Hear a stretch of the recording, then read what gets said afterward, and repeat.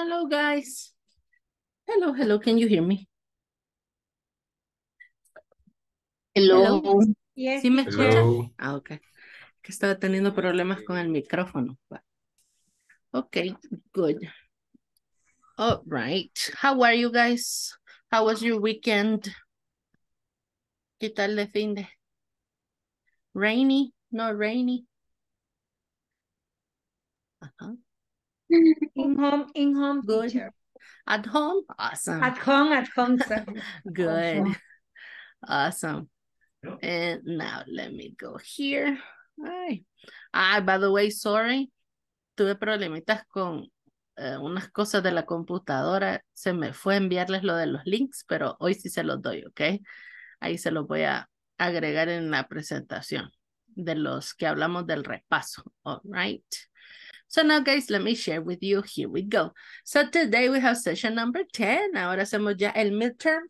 Oficialmente vamos a la mitad del módulo 3, so good job. And now, don't forget, siempre con camarita encendida, please. And today we have the class agenda. We have the review about the unit number 2 and also the practice, all right? So now let's check the attendance here. And let me go to this part so we can start. All right, so here we go. Ada Concepción Romero. Carlos Armando Carpio. Present. Débora Yamilet Campos. Present teacher, solamente de que voy en un tráfico horrible, horrible. Y pues por lo que veo no llegó hoy a mi casa. Oh my, that's sad. Okay, don't worry. Sí, me imagino, San Salvador, right? Okay, Delia Pastora González. Present teacher. All right, Denis Alexis Nolasco. Elmer Leonardo Sánchez. Present. Gloria Concepción Morales. Present. Jason Ariel Martínez. Present. Jonathan Edwards Fuentes. Present, Miss. Karina Abigail Pérez. Leslie Elizabeth Cornejo. Luis Ernesto Guerrero. Present. Luis Manrique Vázquez. María del Carmen Recinos. Present, Miss. Nelson Isidoro Escobar. Paola Beatriz Ramírez. Present. Reina Margarita Cortés. Present. Rigoberto Antonio Realegueño. Present. And Judith Yvette León. Oh, right. So now just let me check here. Okay, Leslie. All right, in a meeting. Okay, good. All right, so now let me go here. Por cierto, guys, se me quedan hasta el final. Please, no se vayan a ir, que ahora vamos a hacer el midterm. All right, lo vamos a incluir en la parte final de la clase, así para que todos lo hagamos juntos, ¿ok? All right. So now let me go here so we can start. We have a practice today. And the first thing is, do you remember the verbs? Tenían 4 verbos por ahí, right? Que tenían que aprender. So, who memorized them? ¿Quién sí se los memorizó? Let's see. No one? Come on. All right, so we're going to check, okay? So now, give me one verb, Luis Ernesto. One verb. No los mandó, Miss. No, the one in the presentation. Yeah, Es lo de la presentación. Ajá. Sorry. Son los que les enseño que van en la primera lámina ya de la clase. Okay. Do you remember one? Okay, dígame un verbo en general, uno en infinitivo. Luis. Any verb. A walk. Okay, awake. Awake. Walk. Ajá, in the infinitive. Okay, so walking. now. Okay, good. In the past and the participle, right? Okay, now yes. Give me one verb. Thank you, awesome. And now give me one verb. Let me see, Reina. One verb, any verb. No me lo aprendí, pero sí, You más can o do menos. it, come on.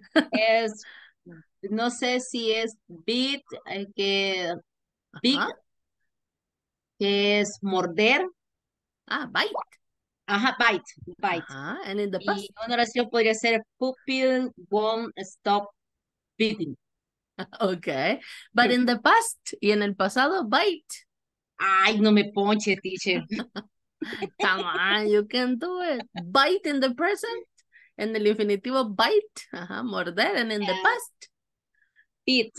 Okay, you say you can do it. Come on, thank you. Awesome, Reina. And now let's go with the last one here. Let's check Nelson, one verb. Present and past. One verb. Come on, you can do it. Any verb that you remember. Only one. Run. Which one? Run. Run? Huh? That one. And in the past? Yes, correcto. In the present, run. And in the past?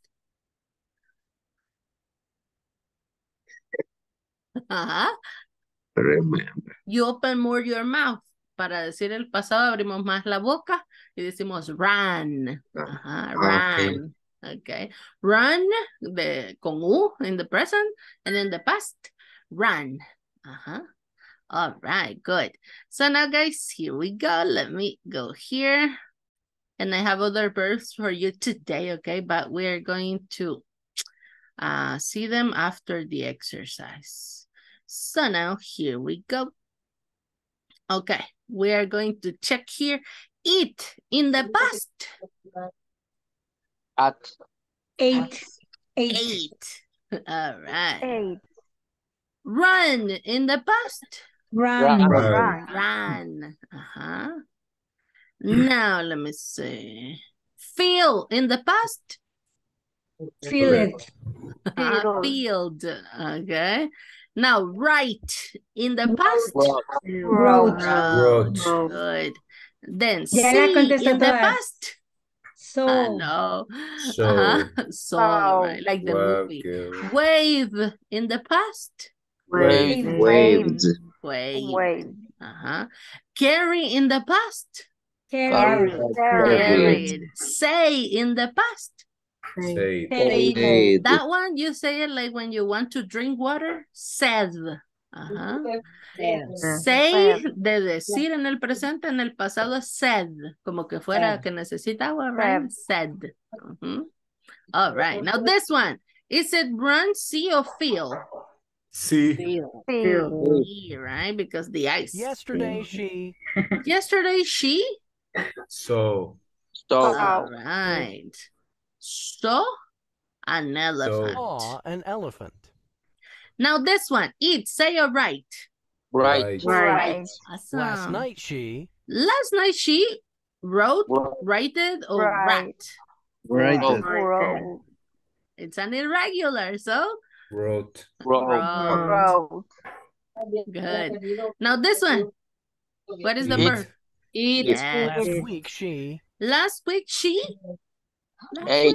Ate pizza. Irregular, right? Now this one. Run. Earlier today she. She? Run. Okay, irregular. Ran. Hello. Say. Okay. This morning she. She? Say. In the past? You need water? You? Say. Okay. Said. Said. Hello.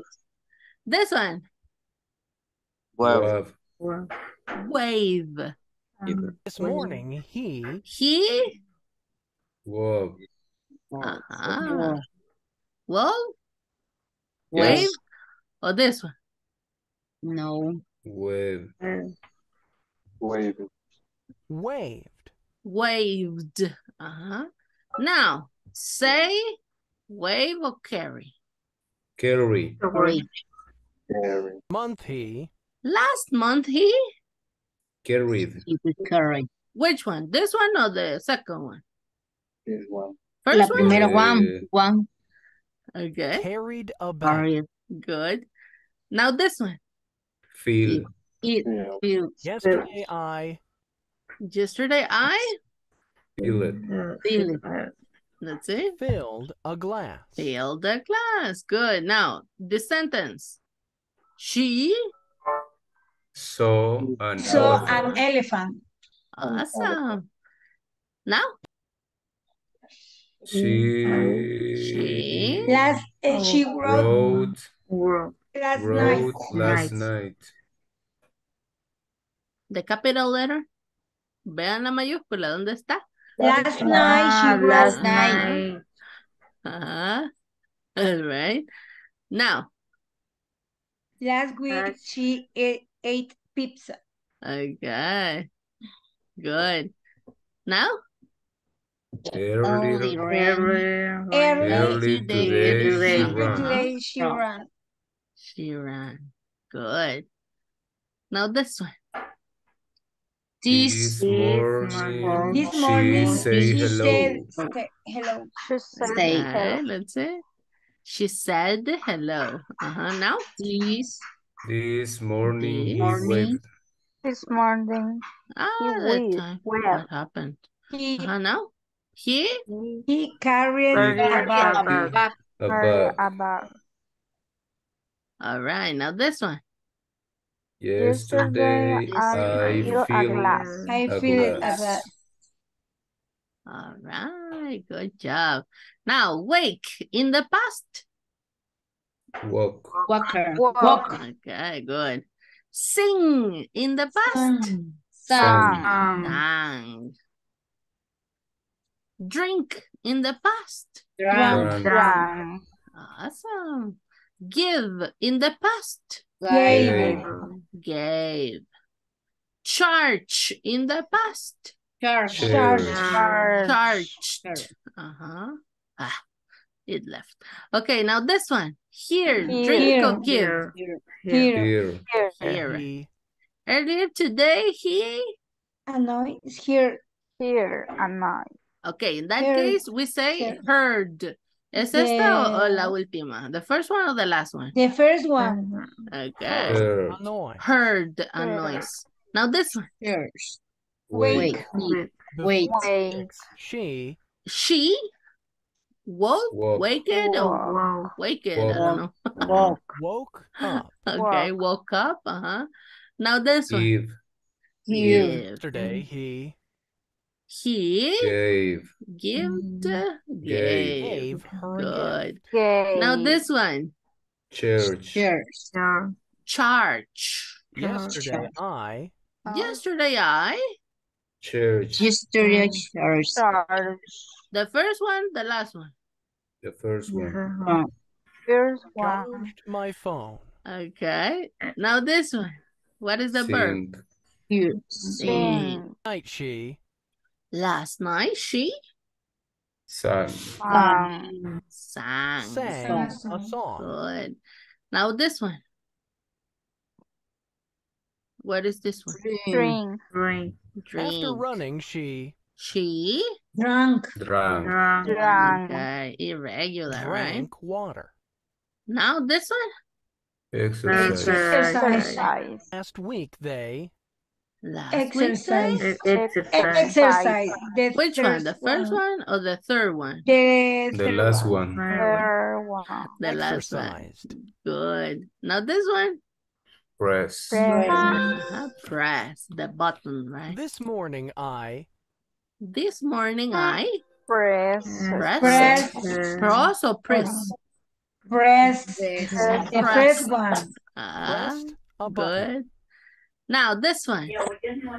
He He heard a noise good. Now this one. before she woke up. Before. Before 6, she woke up. Okay. Before 6. She woke up. Woke up. Good. Now he gave her. okay. I changed my phone. Charged. Charged. Now this one. She sang a song. Okay, she sang a song. Good. Now this one. She drank water. She drank water. This one. Last day. Exercise. I don't know what happened there. Now this one. I Pressed a button. I pressed a button. A button. Okay. A button. Good. Now this one. Stand. In the past. Stood. Stood. Lose. In the past. Lost. Como una serie, right? Que había. Now, stop. In the past. Stopped. Now, add in the past. Added. Yawn in the, highlight in the past.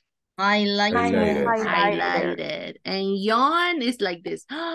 When you do this, cuando ya nos dormimos, right? Now this one. What is this one? Add.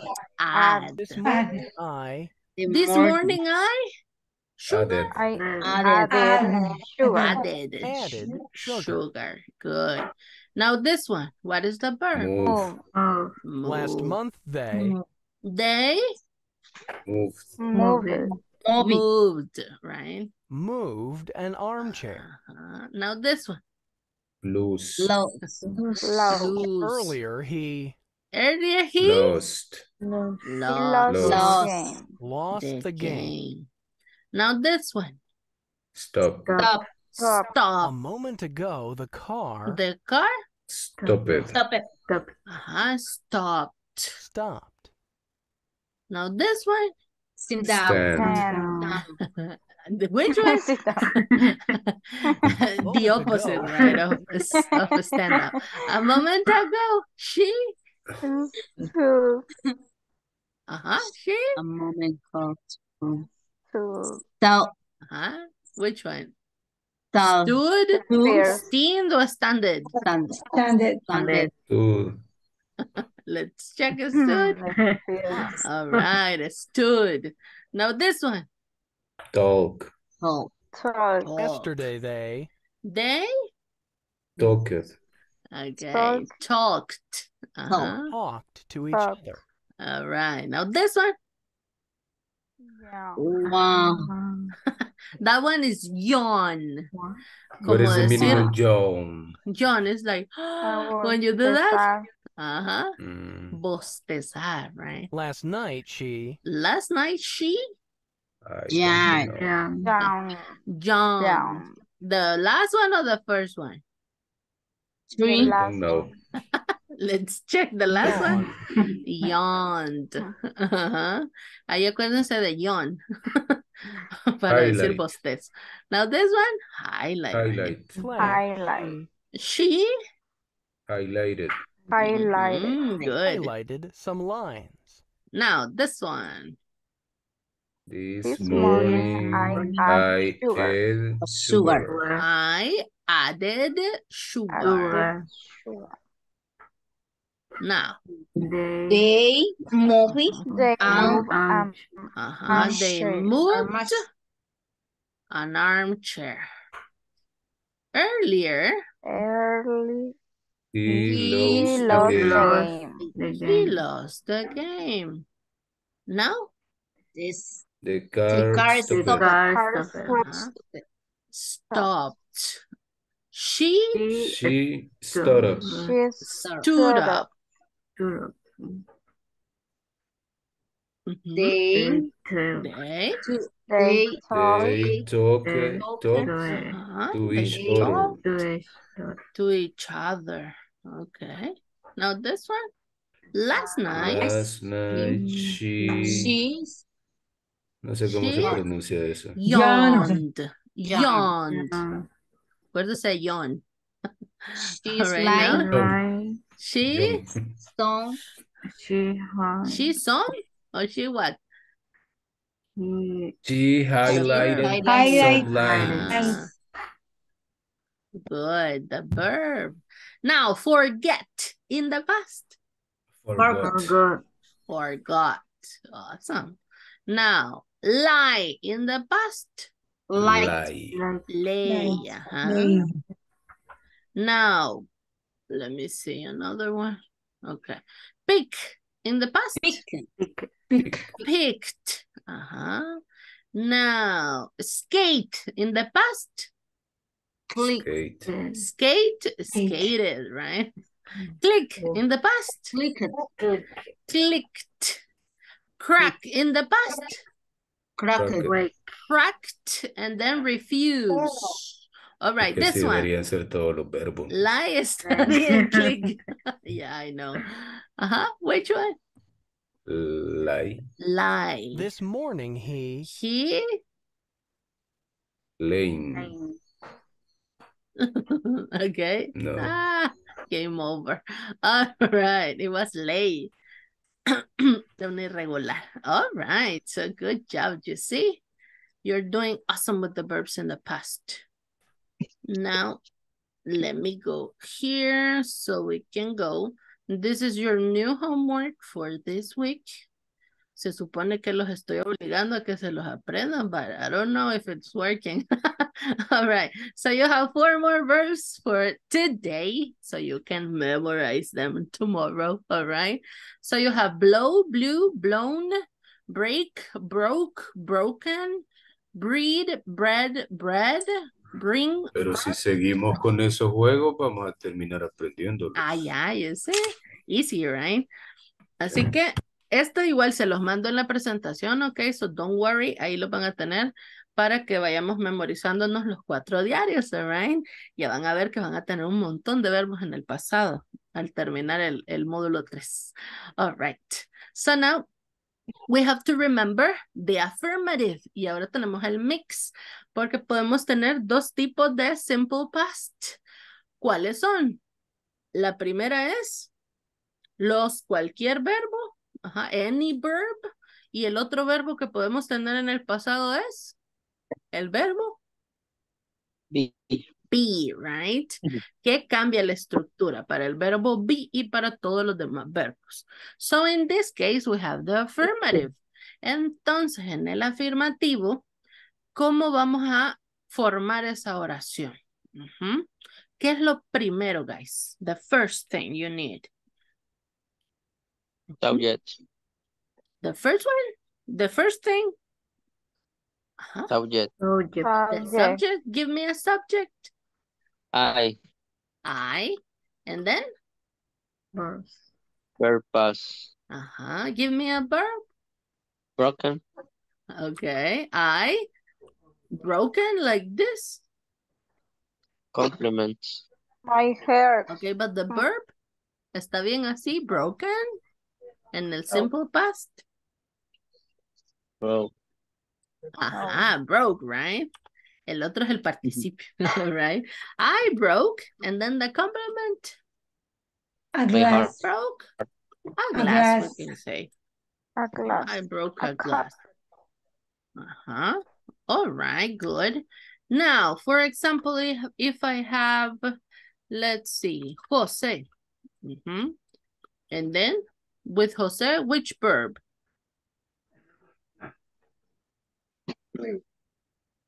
Give me a verb. Ate pizza. Okay, ate, and then pizza. So we have the verb and then the complement, right? Okay, now if we can have, for example, Charles and Andy. Charles and Andy, now give me a verb.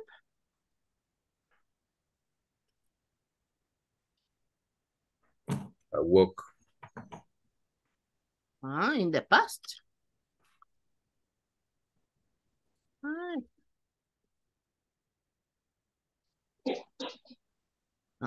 Wake is in the present and in the past. Walk. Walk. And now a complement. Late. But in this case, walk.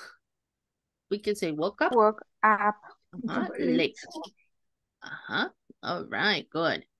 And now, so easy like that, right? We make them in the past. Solo tenemos subject, verbo y aplica la misma regla para cualquiera, ya sea irregular o regular, right? Luego con el verb be. ¿Qué es lo primero en el verb be? Subject. So for example, we can say Maria, right, as a subject. And Maria with was or where? Was. Was. Why? ¿Por qué? Was. Because it's third person. It's a third person, right? So Maria was, and then a complement. Acordémonos que significa ser o estar, pero en el pasado, right? Sick. Sick. Maria was sick. Que yo espero que todos se recuperen los que se enfermaron en estos días, porque eran un montón los que estaban enfermos. So. Maria was sick. And then we have Jose and Maria. And then? Where? Was or where? Where? Okay. Why? Where? Why? ¿Por qué where y no was? Because we use where with they, we, you. Porque usamos where con los plurales, right? Es una manera de recordarlo. Si son plurales, where. Si son singulares, was. So, Jose and Maria were, and the complement.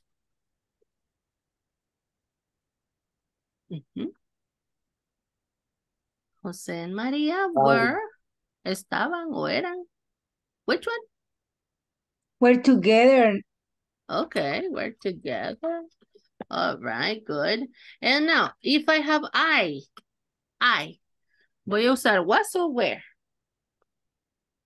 Where? Was or where? If I have I. Was. All right, we use was. ¿Por qué usamos was, el mismo que usamos para María? Because it's singular.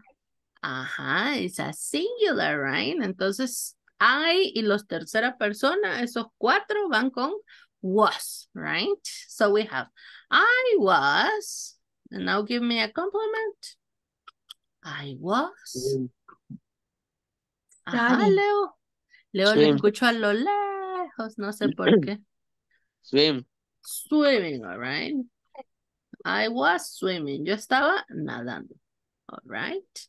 Good. So now, guys, do you have questions about this? Recuerden que acá, por ejemplo, si yo quiero utilizar una keyword, lo único que hago es agrego, right? Por ejemplo, Maria was sick yesterday. Sería mi keyword. Luego, si quiero, le agrego al siguiente. Jose and Maria were together last night. I was swimming 2 months ago. 2 months ago. And like that. Así puedo irle agregando las keywords. All right. So now, guys, questions about this one? ¿Preguntas? No question, teacher. No questions. Awesome. All right. It's Monday, right? Tenemos todas las energías on Monday. Okay. So now we're going to make an exercise para asegurarnos que sí estamos claros como el agua de horchata, right? So now here we go. En la ruleta, guys, vamos a ver un verbo. Y ese verbo es el que usted va a utilizar, pero en el pasado para hacer una afirmativa, okay? So now, be careful, okay? Hay que estar pilas ahí. All right, so we start with Delia. So Delia, pay attention. Usted va a ver el verbo y me va a escribir la oración en el chat, okay? So let's go.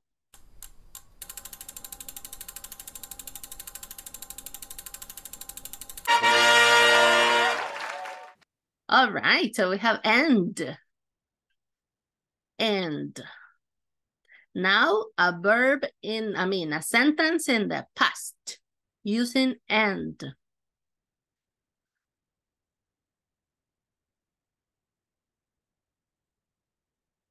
A sentence in the past using and.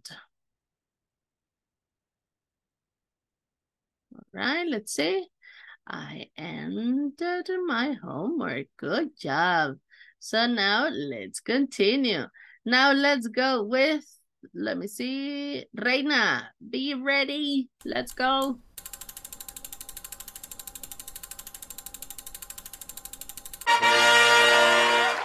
Cha-cha, we have change.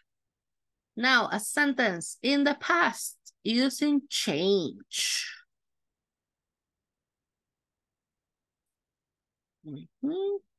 Change.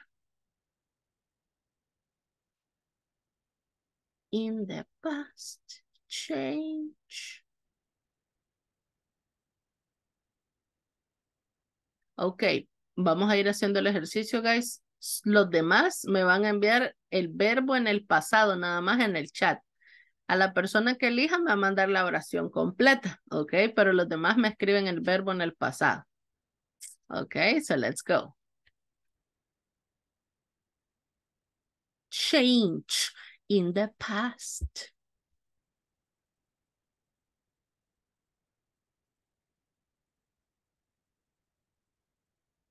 Let's check here.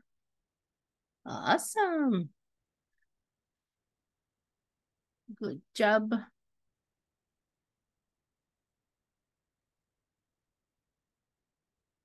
Okay, good.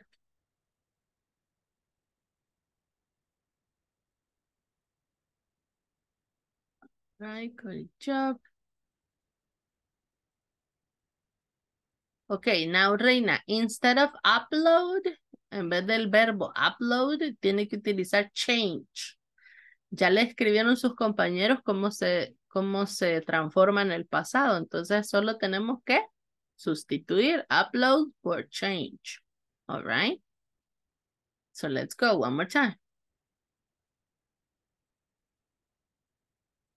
I, and then the verb.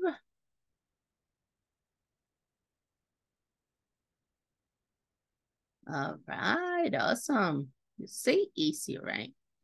Okay, now let's go with the next verb. Nelson, be ready. Let's go. And the others, remember the verb in the past. Okay, let's go. Act. Act.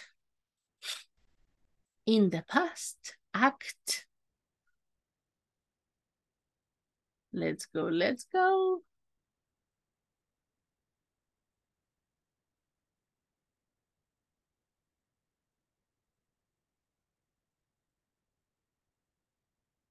All right, good.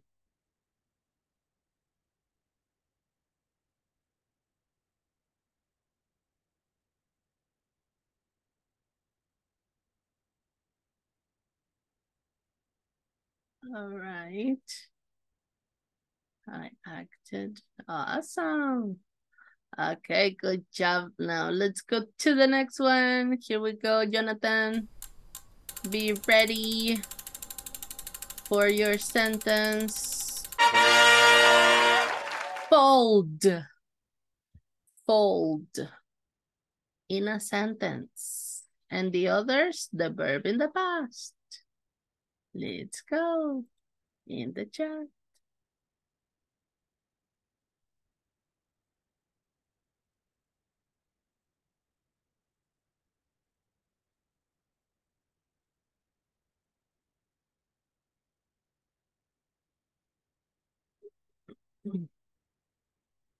All right, good job.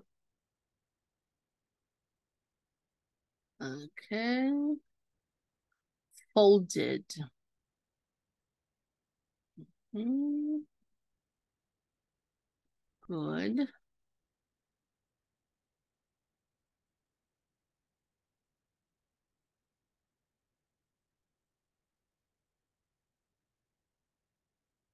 Folded. All right, good job. Only one letter. Solo se le fue la S por ahí.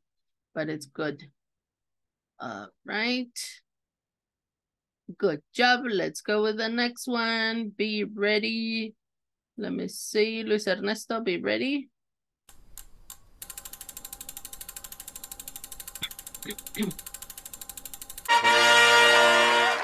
Push in the past. Everyone in the chat, push in the past. Let's go, let's go.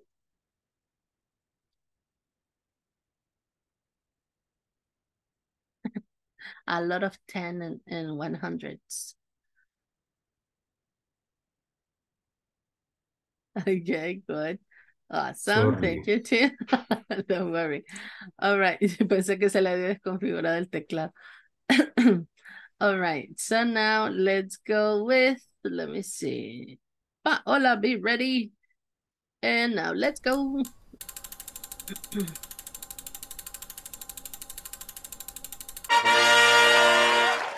All right. We have eat in the past. Let's go in the chat.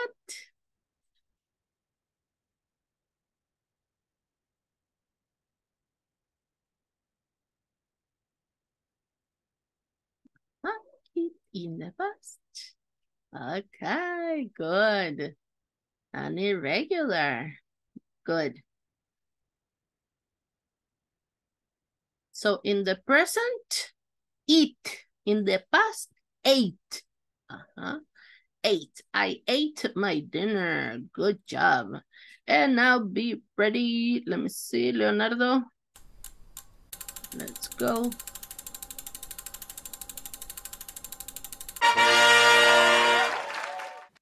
Lay.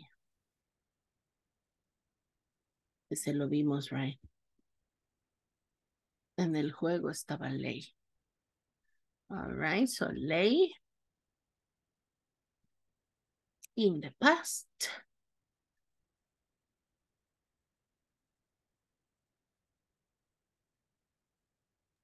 How do you say lay in Spanish? En Spanish es como acostado. Ajá.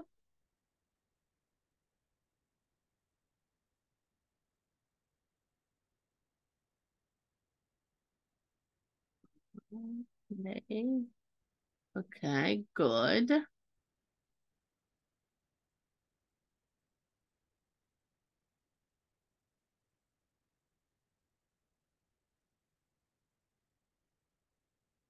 So laid. Uh-huh.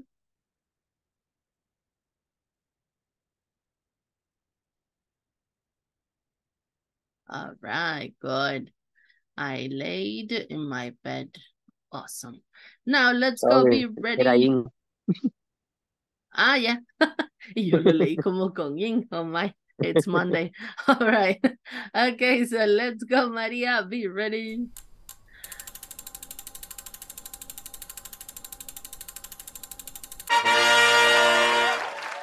Jump. Jump in the past. Let's go, let's go. Jump in the past. All right, good. Jumped. Jumped.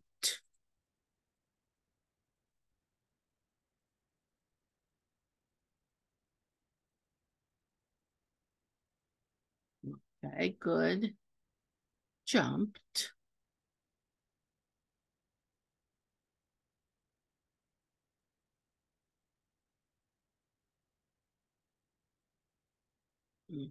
Jumped.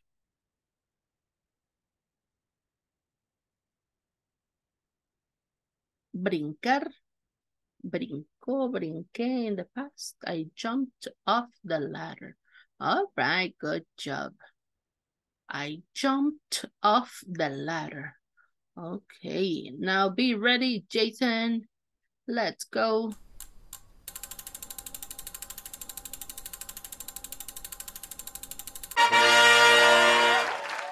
All right, we have arrive.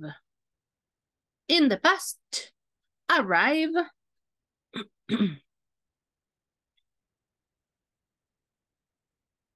Arrive in the past.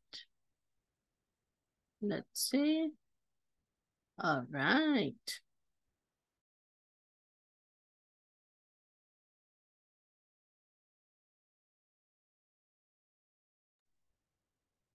All right, I arrived late. Okay.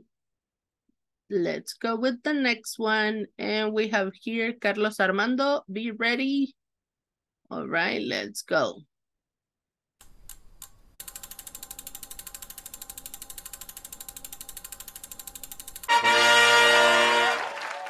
Okay, we have fly in the past.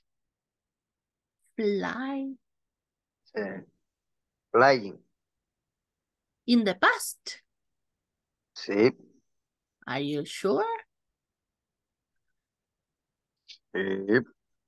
It's an irregular. Si es irregular. Sería. Ajá. ¿Sería? That would be Flew. flew. Ajá, flew. Como que fuera con U. Flew. Ajá. Flew. All right. So now, write a sentence. Escriba la oración completa. Flew. Volé, voló. Okay. In the past. Let's go in the chat.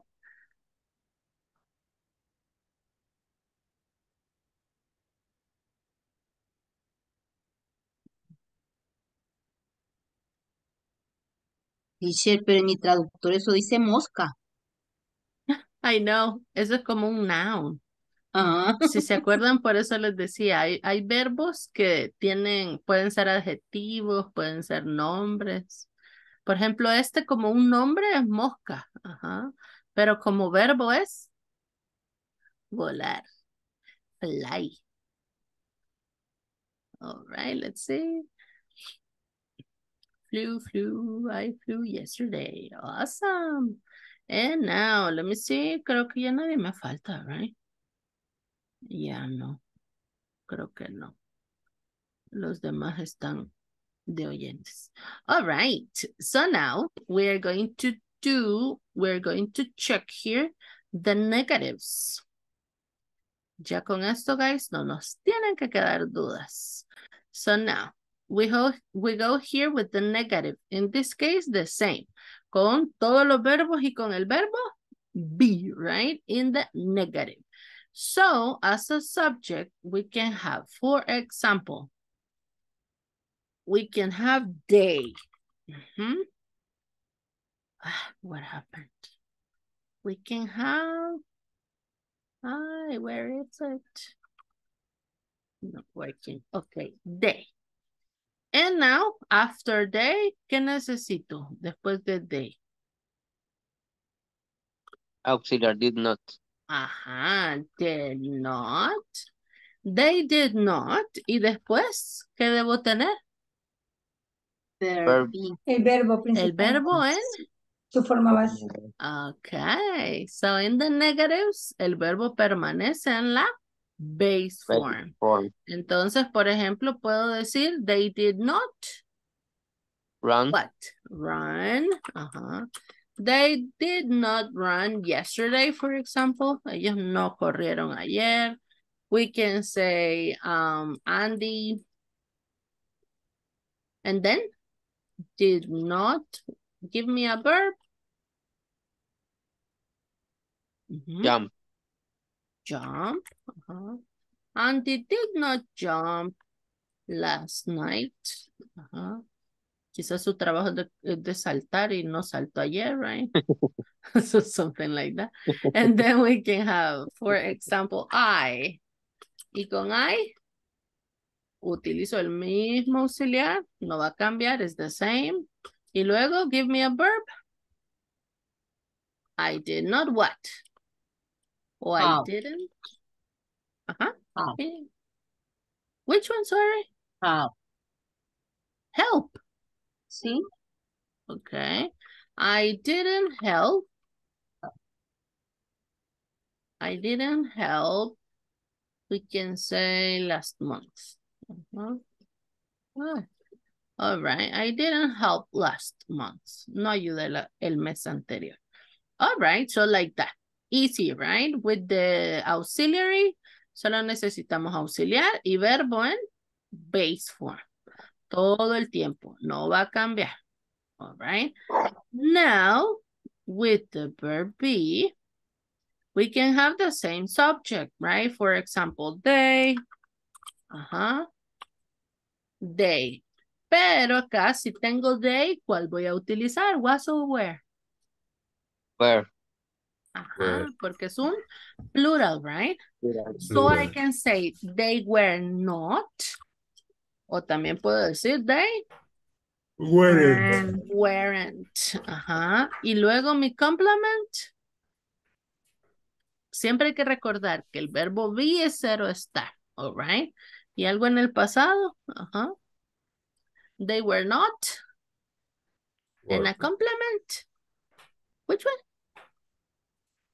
They were not. Work. Yo tengo una duda con Working. ese mis. Tell me. Con el ing. All right. Por ejemplo, en este caso, they weren't working. Ellos no fueron a trabajar o no estuvieron trabajando. Pero es correcto. Sí, en este caso ellos no estuvieron trabajando. ¿Por qué podemos tener working acá? Porque acá el verbo principal es este. Weren't. Entonces aquí working es nada más para decir trabajando. No está haciendo función de verbo. Vaya, porque en este caso, ¿y por qué la duda que tenía? Porque working es en ing. Ya. Es ¿cómo se dice? Present, ¿qué? Progressive. Present progressive. Pero ya tenemos el was were como auxiliar. Entonces, es como en el tema de they weren't going to work. Es correcto también. No iban a trabajar. Ellos no iban a trabajar ayer, por ejemplo. They weren't going to work yesterday. It's okay. Pero en el punto aquí sería buscarle el sentido, right? Por ejemplo, working. Aquí si solo le pusiéramos they weren't work. ¿Cómo diría la oración? Ellos No están trabajando. No estaban trabajando. No estaban trabajo. trabajando. O trabajo, right? Entonces le agregamos el working para que diga ellos. No están trabajando. No estaban trabajando. Y el complemento de las keywords. Podemos agregar el yesterday, for example. They weren't working yesterday. Entonces aquí lo único que usted tiene que verificar siempre es la estructura. ¿Por qué? Acá su verbo principal en esta oración va a ser el was and were, que es el verbo be. Entonces ya lo modificamos para darle sentido a la oración, porque estamos hablando de trabajando, right? Por eso lo modificamos al working. Por ejemplo, si dijéramos pintando, sería lo mismo. Y si dijéramos, por ejemplo, acá, Claudia. Claudia, y después. Wasn't, porque estamos en negativa, right? Wasn't, y luego voy a utilizar pintando. Entonces digo paint. Pero paint es pintar. Entonces tengo que decir pintando. Entonces painting. ¿Qué es esa actividad, right? Claudia wasn't painting last night, for example. A ella le gusta pintar, pero ayer no estaba pintando. So, like that. Entonces buscamos ahí prácticamente el contexto, qué es lo que queremos dar a entender en esa oración. Pero acá usted se va a fijar en justamente eso. ¿Cuál es su verbo principal? Y eso usted lo va a saber por la estructura. Si usted me dice, ok, pero eso a mí me suena como que fuera progresivo. Pero el progresivo, ¿cómo lo hacemos? Lo hacemos diferente, right? ¿Por qué? Porque decimos, por ejemplo, I am working today, por ejemplo. Entonces, ¿qué sucede? Tenemos la estructura de verbo be y después el verbo con ing. Entonces, de acuerdo a la estructura, usted sabe qué tiempo es. ¿En qué tiempo estamos hablando? Entonces, por eso les decía, aquí la base es que usted se memorice la estructura. Si usted ya sabe qué va después de qué en los tiempos, y por eso si se fijan, A mí me gusta siempre ponerles la estructura y vamos haciendo los ejercicios para que no se les olvide el orden, porque así usted no se va a equivocar, siempre va a estar seguro de qué es lo que está haciendo, porque es tal cual, vamos en el orden, right? ¿Mm? Entonces, eso vamos a ver para identificar si es presente, si es pasado, si es futuro, el orden en el que están escritos. Awesome question. All right. And now, the last one here. We can have, let me see, I. I. ¿Cuál utilizo con I? Was. Was, right? And in the negative, wasn't. Was. I wasn't. Yo no estaba. What? I wasn't an verb, and what? At An home, activity. teacher. I wasn't at home. I wasn't at home last year, for example. Because the principal verb is be, is was and were, ¿verdad, teacher? Por eso no necesitamos otro verbo ahí. Sí, ahí no necesitamos otro verbo. Por eso en este caso, working y painting no están haciendo función de verbo, sino que nada más complemento. Por eso acá podemos decir, I wasn't at home last year. Yo no estaba en casa el año pasado. Porque me fui para Navidad, right? Usted está hablando de Navidad. I don't know. Entonces utilizamos simple past. So, like that. Another question, guys? ¿Alguna duda que tengamos con esto? No questions? Are you sure?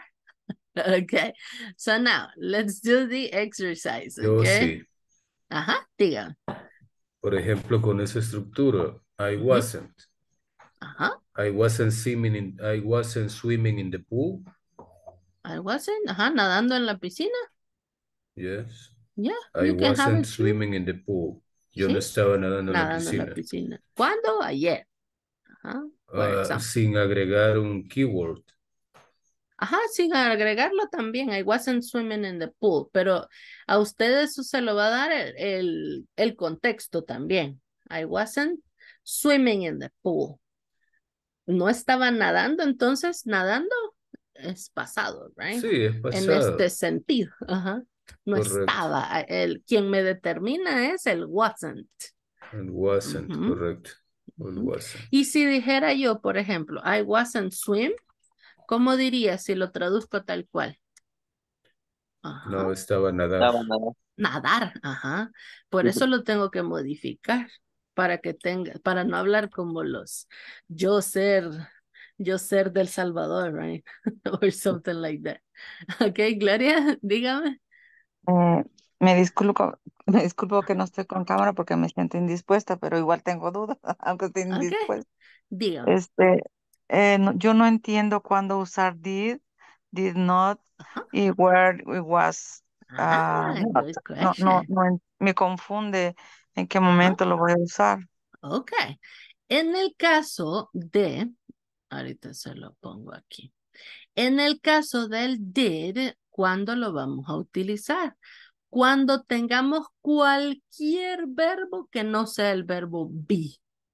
Entonces, si vamos a utilizar ser o estar en el pasado, jamás vamos a tener did, porque el auxiliar para el verbo be es was o were.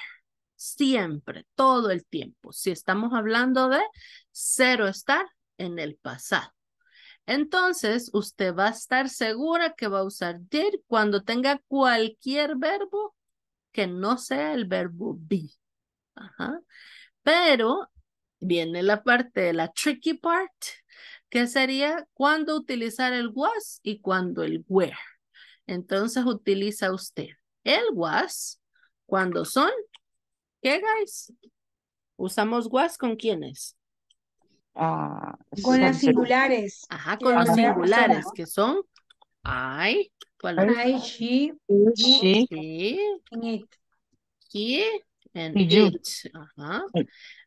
You, ¿qué sucede? You ya es un plural. Tenemos you. ¿Qué otro? Todos los demás, right? They, We. We. Y el otro you. Ese los utilizamos con where. Entonces usted tiene que saber esto para no equivocarse, right? Y así usted ya sabe cuál va a utilizar. Para el pasado.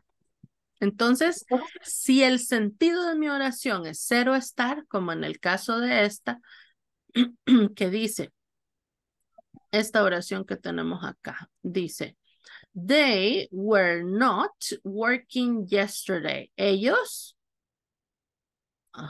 no estaban, cero estar, no estaban trabajando ayer.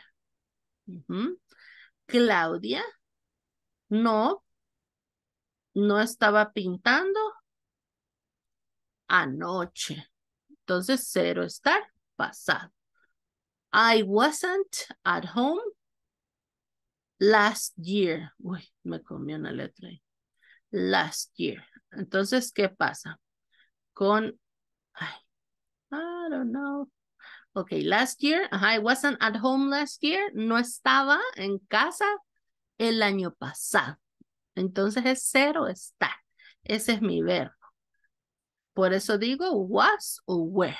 ¿Sí se entiende? Sí, teacher, gracias. Yes, awesome. Entonces siempre nos vamos a fijar en eso.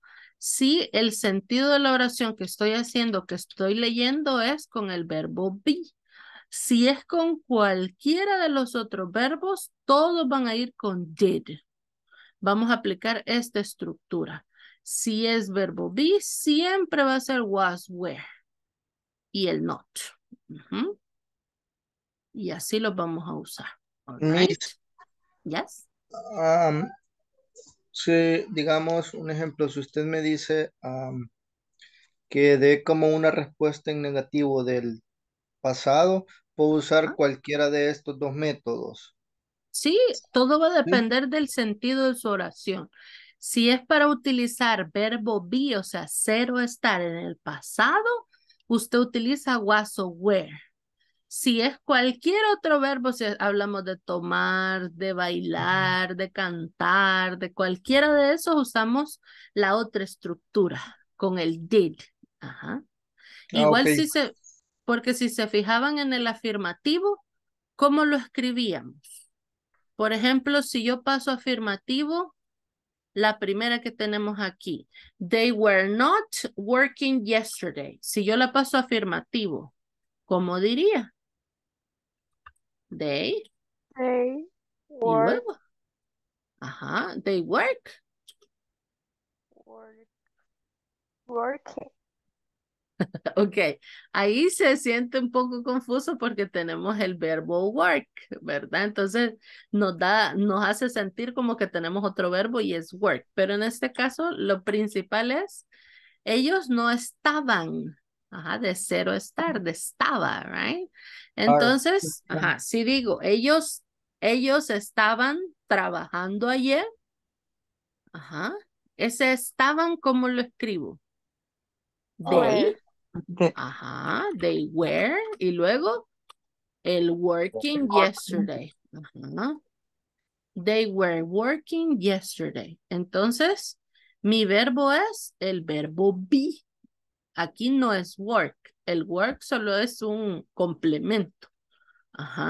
Entonces, pero si decimos, como para no confundirnos, el I, el que dice I wasn't at home last year. Yo no estaba en casa el año pasado. Pero si yo quiero decir yo estaba en casa el año pasado, ¿cómo lo digo? En afirmativo. I was at home last year. I was at home last year. Yo estaba en casa el año pasado. En el negativo, I wasn't. I wasn't at home. Right. At home last year. Pero ¿cuál es mi verbo? Es estar, cero estar en el pasado. Estaba o era. Entonces, siempre hay que fijarnos en eso. Si estamos hablando del verbo be, usamos was and were. Si es cualquiera de los otros verbos, usamos la estructura de did o la estructura nada más del verbo en el pasado. Acá, ¿por qué aclaramos esto? Porque si yo tengo, por ejemplo, si mi verbo es estudiar, perdón, trabajar.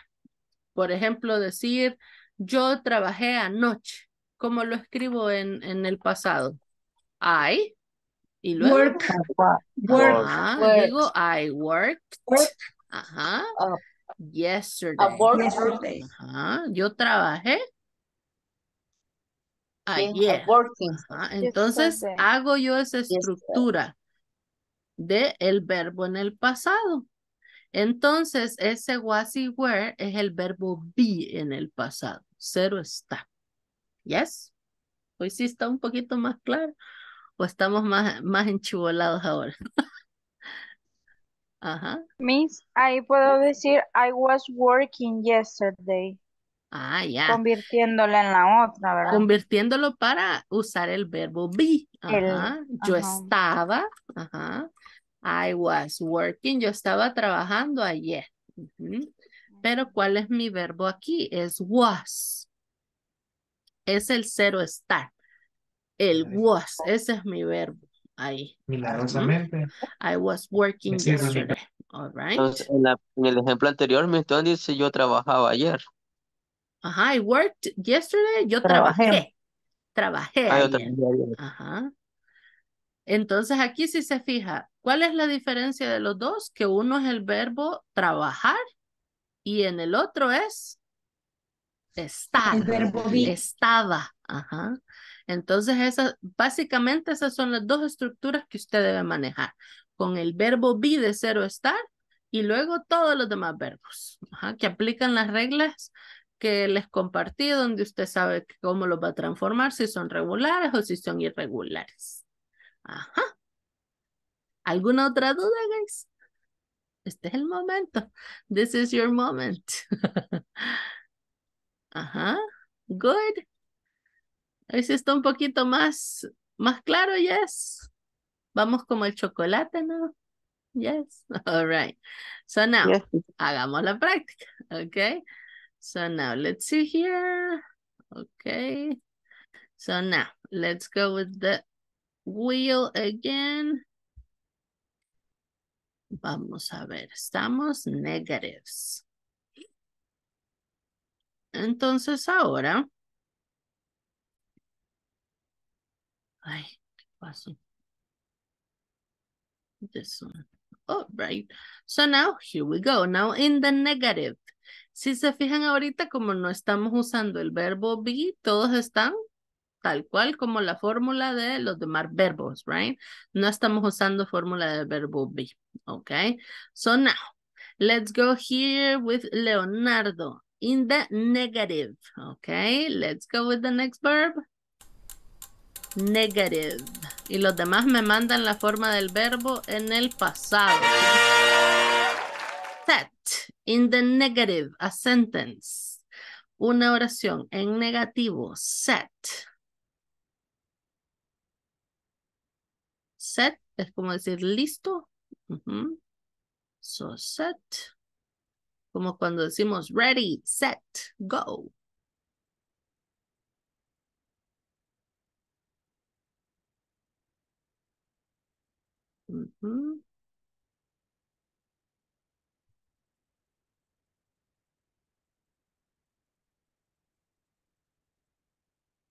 El set, el verbo set, ¿es regular o es irregular?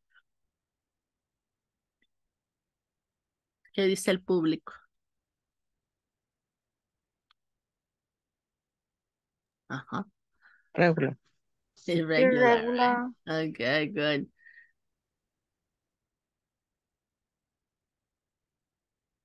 All right. Leonardo, a sentence in the negative. Usando set.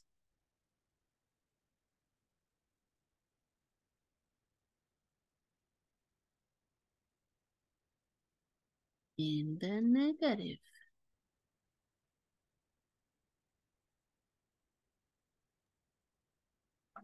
¿Cómo dijo que era en español, Miss? Sería como decir listo. set. Complete. Pero no de listo de inteligente, sino que listo de que está esto listo. Listo de preparar algo. Ajá, ya. Oh,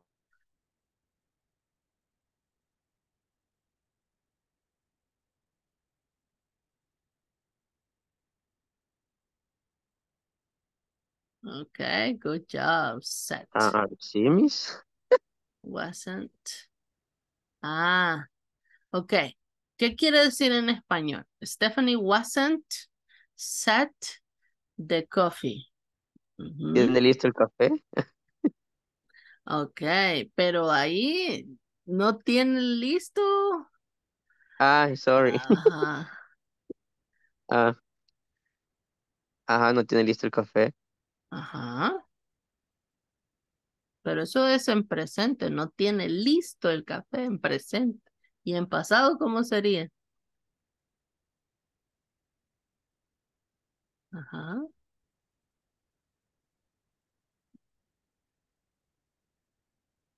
Oh, me confundí, miss. ajá. ¿Qué pasa acá? Como tenemos verbo set, usted no debe utilizar was o were. ¿Por qué? Porque no estamos Ah, sí, usando el cierto. verbo be. Ajá. I'm Si fuera sorry. verbo be, sí, pero acá solo es set. Entonces, ¿cómo lo va a escribir? Stephanie Ajá. setting the coffee. Escríbalo, vamos a ver. Ok. Aquí es donde surgen las dudas. Este es el momento. Ajá, vamos a ver, Stephanie. Ok, not have. Ujú. En el pasado, guys. Estamos negativo, pasado. ¿Cuál era la estructura? Did not, Ajá. ¿Cuál es mi didn't. estructura? Hay que acordarnos de esto. Que no se les olvide. Cuando tenemos pasado y tenemos negativo, ¿qué dice la estructura? Por eso les digo, esto es lo que usted se tiene que memorizar. La estructura. Ajá. ¿Qué debemos escribir primero según esa estructura? Lo primero es mi El subject. subject. Luego del subject. Auxiliar y did not. Ajá. Si usted no incluye el did not, usted no está escribiendo pasado. Ajá. So be careful. Y luego el verbo, Verbo base en su forma. la base form y al final un complemento. Complemento. Tal cual, eso es lo que usted va a hacer. No, no tiene que inventarse nada más, sino que seguir la estructura. All right. Vamos a volver allá. Miss, Ok. Dígame. en eso es lo que yo le estaba preguntando, si yo podía contestar con el did o con el was were en Ajá. negativo.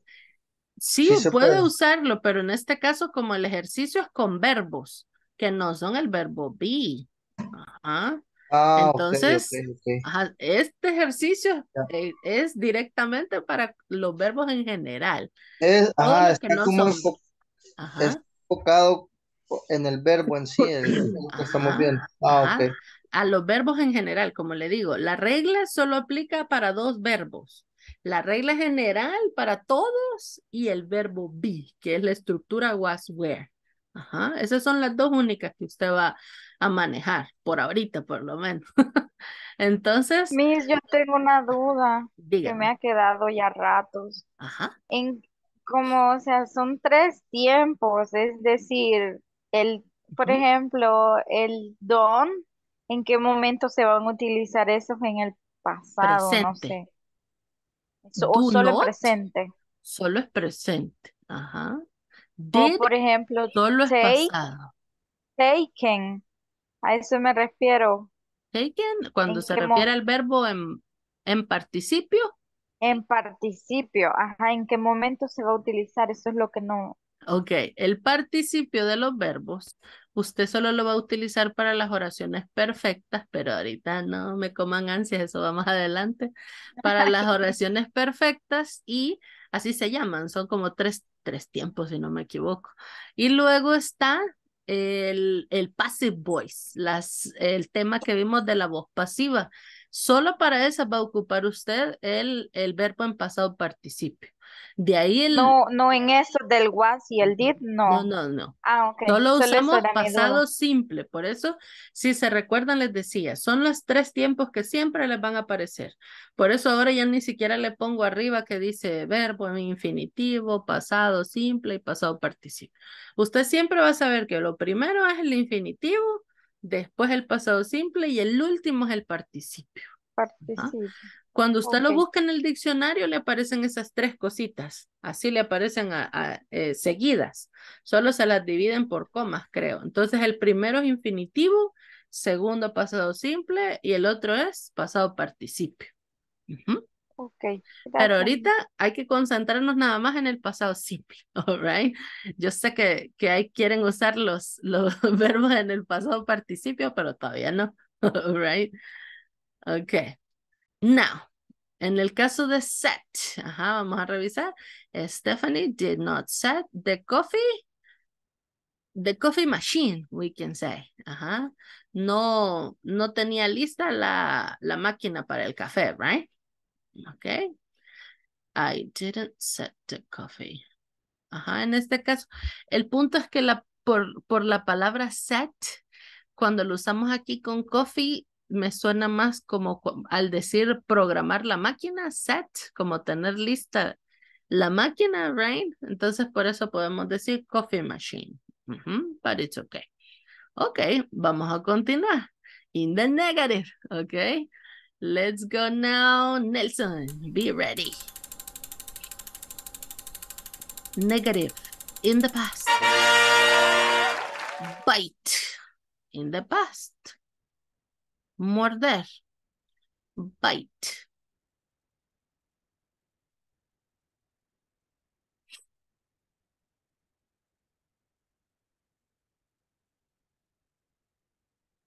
Y los demás escríbanlo en el pasado, en el chat. ¿Cómo se escribe bite en el pasado?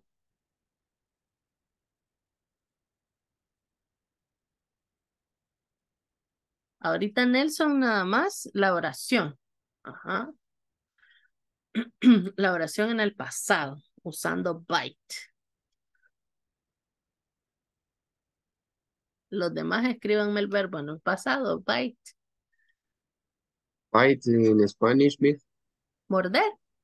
Bite. Morder.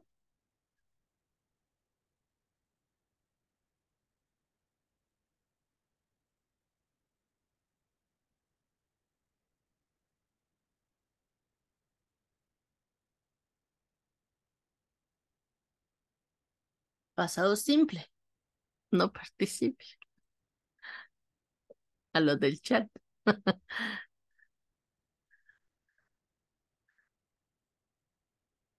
Ok.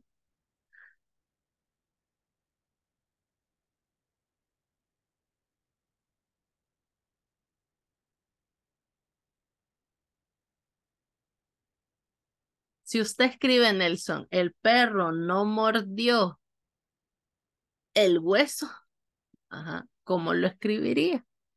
El perro no mordió el hueso.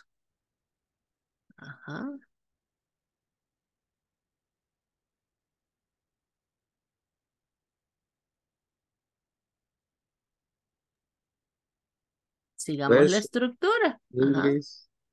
Sorry? Hueso en inglés. Bone. Ahorita se lo mando en el chat. Bone. On.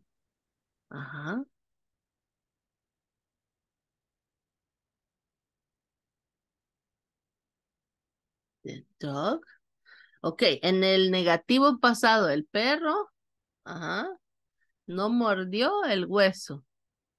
En el negativo, ¿cómo lo va a escribir? Vamos a regresar. Vamos a ver. Ay, se me fue. Ajá. ¿Cómo escribo el negativo? Ajá. ¿Qué necesito primero? ¿Cuál es su subject? ¿Y cuál sería su subject? Según el que le di. It. It. It. Ajá, pero dijimos the dog, right? The dog. Ajá, ok. Tenemos the dog. Y Did luego. not. Did The not. dog. Ajá, el auxiliar, que no se nos olvide. Did not, y Did not después, ¿cuál es su verbo? bite, que es el verbo base, ¿no? Ajá, en la forma base, right? Base. No lo vamos a cambiar. Yo a los demás les pido que me lo manden, pero por el ejercicio de saber cuál es. All right. The dog did not bite. Y luego el complement. The bone. The bone. Ajá. El perro no mordió el hueso. ¿Mm? All right. Now let's go. Acuérdense, la estructura, esa es la clave. La estructura. Now let's go here. Okay. Luis Ernesto, let's go. In the negative. Los demás me mandan el verbo en el kill. Kill. Let's go. Your sentence. Los demás me lo mandan en el pasado. Kill. Kill. Kill. El perro no mató a la gallina. Easy, right? Chicken. Dog. Ajá. El perro no mató a la gallina. Vamos a ver. Awesome. Ahora ya se aprendieron como 20 verbos solo en esta clase.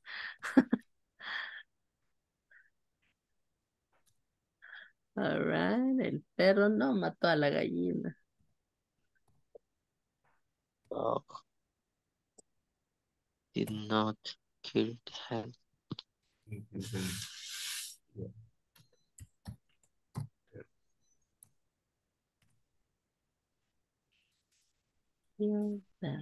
All right.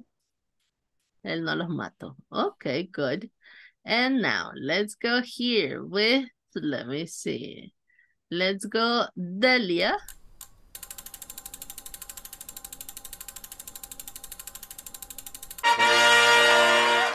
Keep. Keep.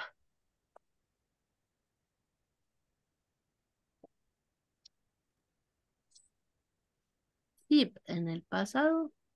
Y los demás me lo mandan en el chat, all right? Keep in the past.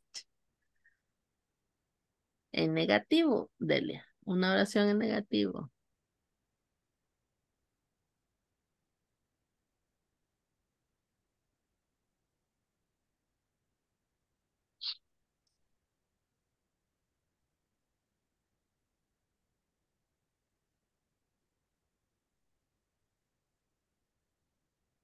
Very good. Kept. All right.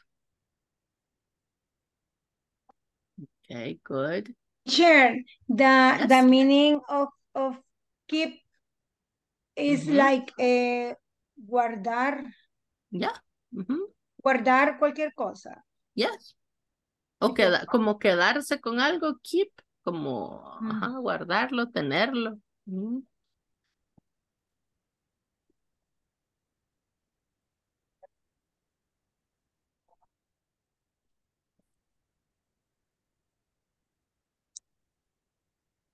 Como por ejemplo, no me quedé con su regalo.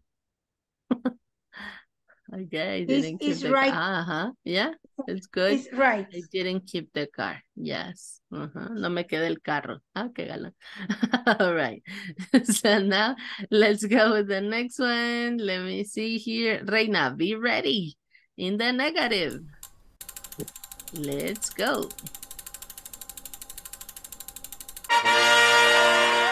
Introduce.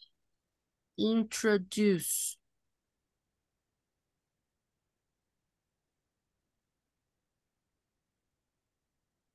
Introduce.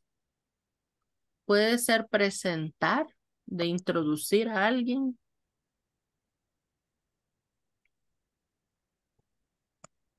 Okay.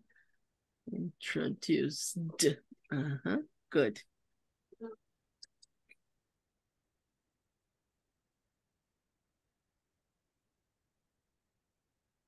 Introduce.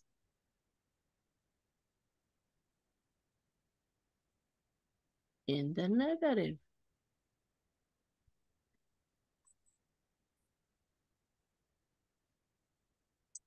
Por ejemplo, él no la presentó.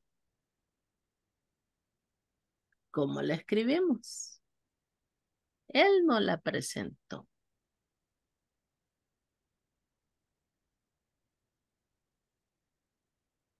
Introduce.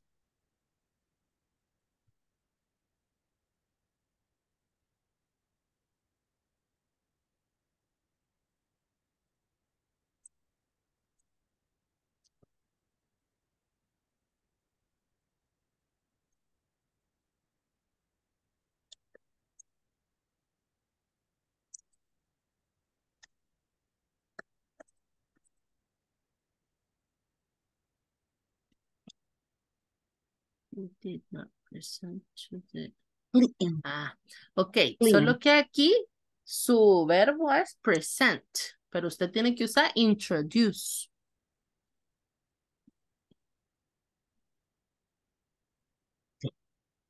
Ajá.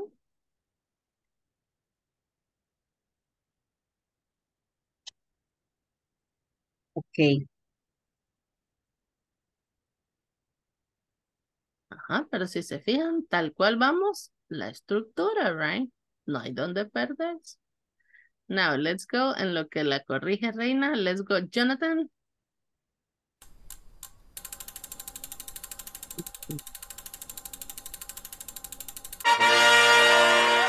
Nap. Nap. Eso es como una siesta, como dormir así de cuando usted dice, solo voy a cerrar los ojos 10 minutos. Something like that. Nap.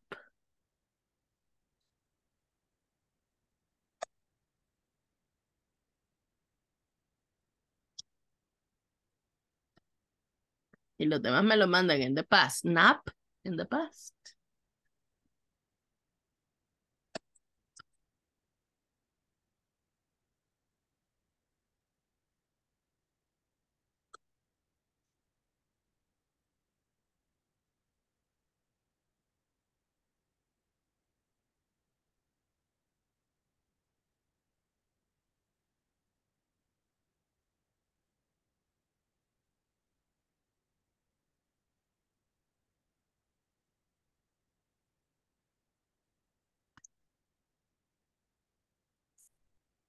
I did not nap in the class. All right, good. Lo mejor es que no lo hizo en clase. Awesome. All right. Now the last one, let me see. ¿Quién me hace falta? Porque los demás están de oyentes ahorita. Let me see. Creo que ya todos pasaron, yes. All right. So now let's check here the questions. All right. Entonces, ¿qué hacemos cuando tenemos preguntas, guys? Lo que hacemos es, depende de cuál sea la estructura. Si es estructura del todos los verbos excepto be, ¿qué hacemos? ¿Qué va primero? Ajá. ¿Qué va El primero? did. El Ajá, mi did. auxiliar, El right? auxiliar. Luego, El subject. El el subject. subject. Luego el verbo en el pasado. Past form. No, En el en el pasado. Verb en el past form. presente. Ajá, en la base form. And at the end we have that Complement. complement and question mark. Ajá.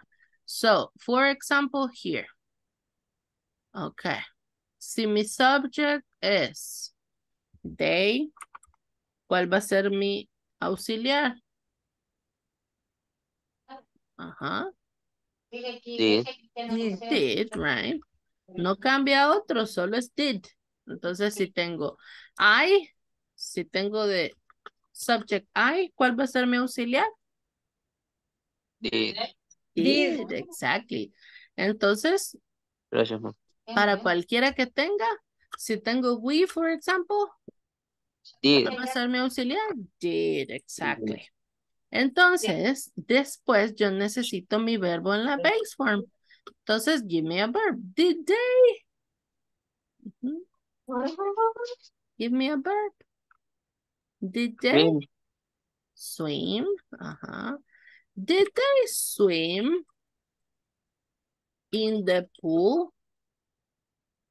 Ujú. Did they swim in the pool? Did I? Give me a verb. Did I? Ujú. Go. Did I? Go. Did I Go. go? Go. Uh-huh. To the party, for example. Did I go to the party? Did we? Give me a verb. Did we? Love. Did we love? Did we love? I don't know. Did we love last month? Se puso filosófico, right? Y se está preguntando. Okay. So now, what happens if we have was or were? ¿Qué sucede si mi verbo acá, mi oración es en usando el verbo be? Es sobre cero estar. Ajá. Entonces, por ejemplo, si yo tengo I, ¿cuál voy a utilizar? Was. Ajá. Was I? Was I? ¿Estaba yo feliz anoche? Ajá. Was I happy last night? ¿Estaba yo feliz anoche?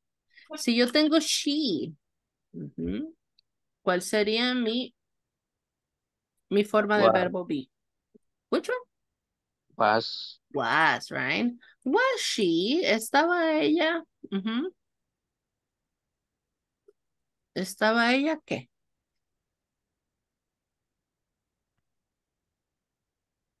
¿Enojada ayer? Was she angry yesterday, for example? Was she angry yesterday? ¿Estaba ella enojada ayer? Ujú.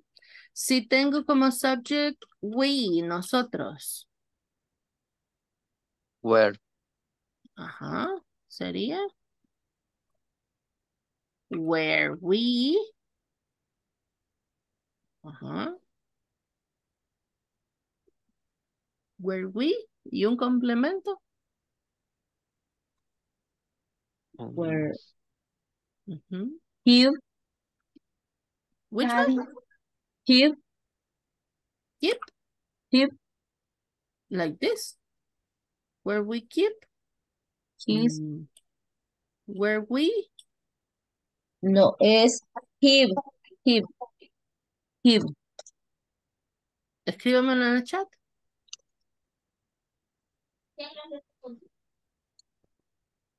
Ajá, vamos a ver. Ah, pero en este caso, así tal cual. Give. Where we give. Ajá. ¿Cuál es el sentido de esta oración? Where we give. Ajá. We have to be careful, right? Si estamos en el pasado, ajá, estaba o era. Where we. Giving. Ajá. Where we what? Ajá. Give, dar. Ajá. Where we study yesterday, teacher. Study yesterday. Ok. Si lo traduzco, ¿cómo diría? Estudiamos anoche. Ah, pero entonces, así como me la dice, la oración está concentrada en el estudiar, no en el estar. Ajá. En este caso con Estábamos, esa. we were Ajá. studying. We were studying. Ajá. We were Exactly. studying yesterday. We were studying Yesterday. Yesterday. Were we studying yesterday? Estábamos estudiando anoche. And like that. Y luego, siempre hay que recordar, en el caso de respuestas, cuando tenemos con did, vamos a usar el yes, el subject y el did, o el no, el subject y el didn't. Si son con was o con were, vamos a usar el yes, el subject y el was o wasn't, depende si es afirmativo o negativo, o igual el no, I wasn't o I weren't. Ahí tenemos la respuesta que podemos obtener. All right. So now, questions about this one. Questions about questions.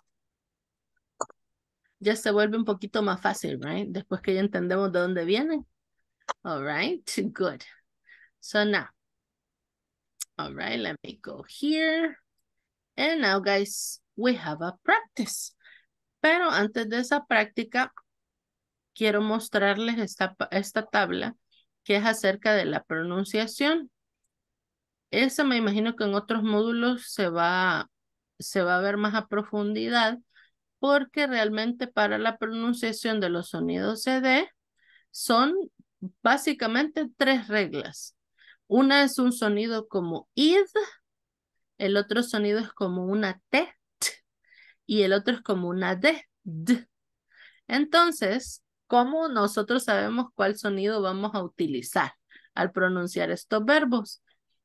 Todos los verbos que terminan en T y en D, antes de agregarles el ED, por ejemplo, want, termina en una T. Y need termina en una D. Esos sonidos los vamos a pronunciar como un id. Por ejemplo, want en el presente y en el pasado, wanted. Need en el presente, necesitar, en el pasado, needed. Entonces terminamos con I. Este sonido, id.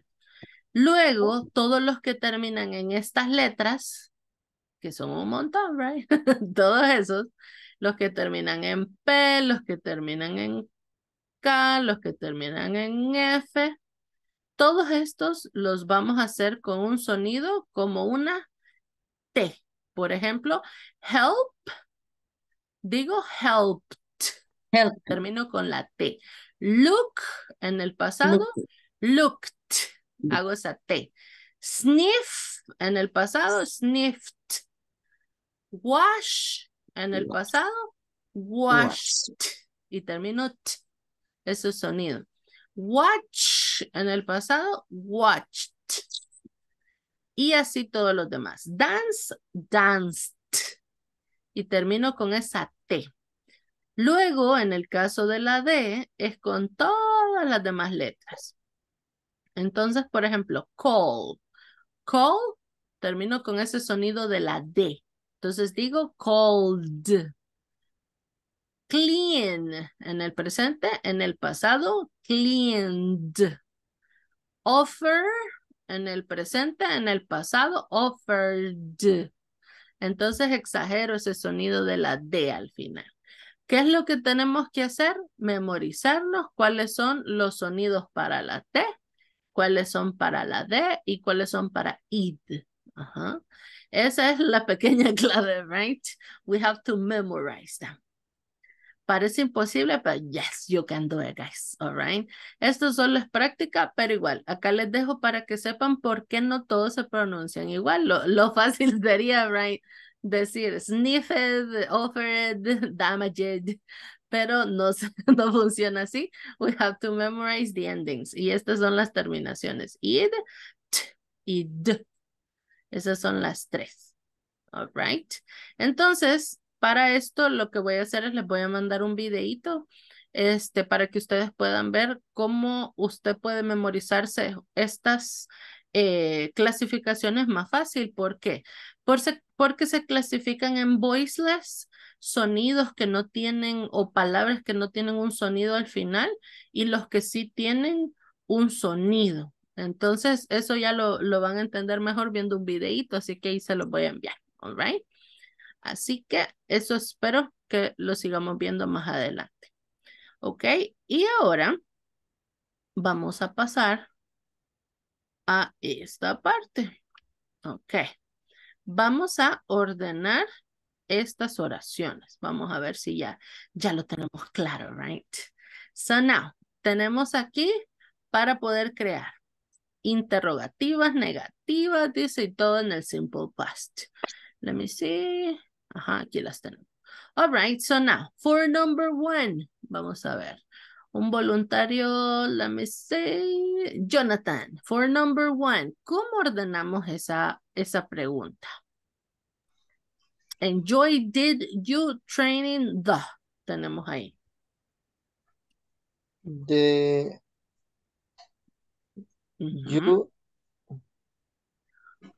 didn't. Okay, you.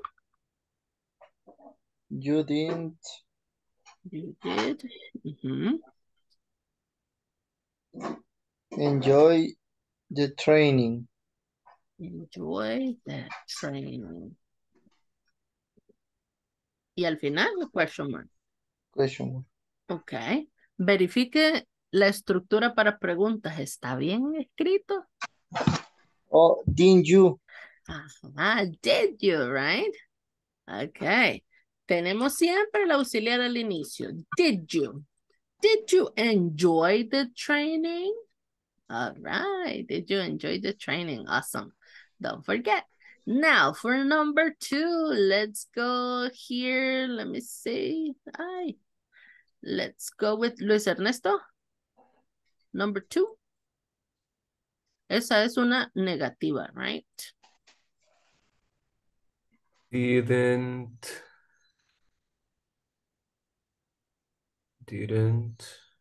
the seminar manager attend? Question mark. Ok. Para No es hacerla pregunta. negativa, question mark, no. Esta solo es negativa. Sorry, no era pregunta. Ajá. Yo digo una pregunta negativa, es como decir no, Yeah. sí. It's true. All right. Entonces, si solo es un negativo, ¿cómo se debe ordenar? ¿Qué va primero? Sorry. ¿Qué va primero en una negativa? Entonces, en ese caso, primero va el subject, sería de manager. The manager didn't attend the seminar. Entonces, ¿cuál es mi verbo? Aquí sería attend, right? Asistir en este caso. The manager didn't attend the seminar. All right, good. Now, let's go here with, let me go, Nelson, number 3. Hi. Number 3. Es una what? Es una afirmativa, affirmative.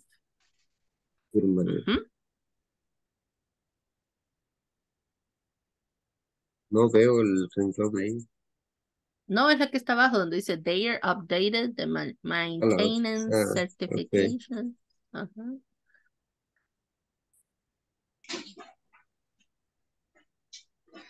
Si está en afirmativo, ¿qué va primero? El subject. ¿Cuál sería el subject? Tenemos they are updated. Personal, the personal. The personal. Y luego, después de un subject, ¿qué vamos a tener? There. Update. En este caso, updated. Updated.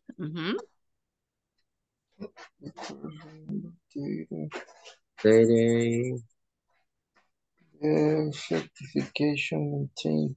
The certification maintenance, creo. The certifications Maintains. Creo que sería al revés. Falta there. Updated. Ajá, aquí sería there. Maintenance. Certifications. Ajá, los certificados de mantenimiento. Por eso lo mencionamos al revés, right? The personal updated their maintenance certifications. All right, good. And now, in number 4, let's see. A volunteer. Alguien que no haya participado, number 4. Ajá. No volunteers today, it's Monday. All right, Reina, be ready. Reina, we have business cards es una pregunta. ¿Qué va primero en una pregunta, Reina? Did. Okay, so did. Did ¿Y they? luego? They. Ajá, did. They. ¿Dónde hay they? Es pero es. Okay. Did they? Ajá. Business card. Business cards. Ese sería mi subject. Superior. Supervisor. Exchange. Okay. ¿Cuál sería mi subject ahí? Supervisor. Supervisor. Entonces, ¿dónde va? Entonces va después de. Ajá. Did the supervisor. Supervisor. Ajá. Y después, ¿qué debo tener después de mi subject?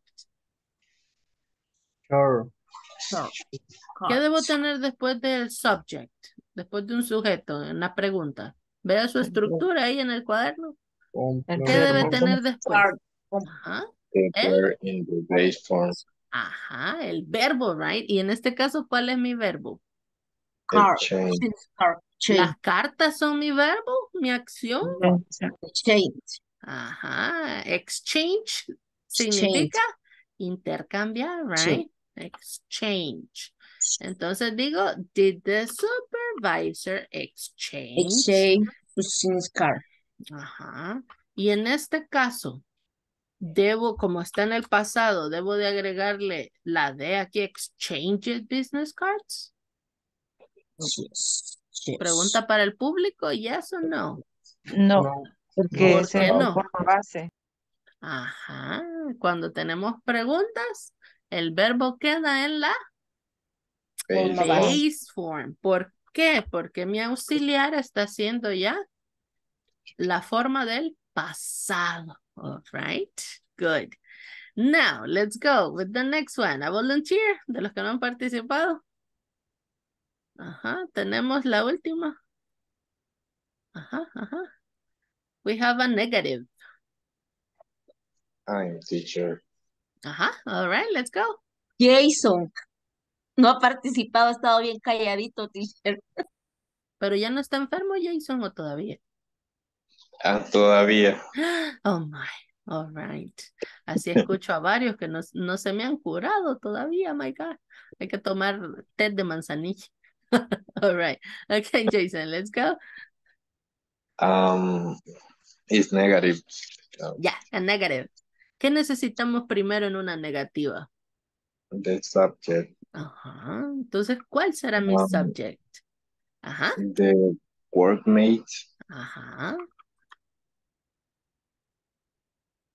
Okay, my workmates didn't. Ajá. Y luego de did, ¿qué necesitamos? The verb in the base form. Ajá. Y en este caso, ¿cuál es mi verbo? Convention.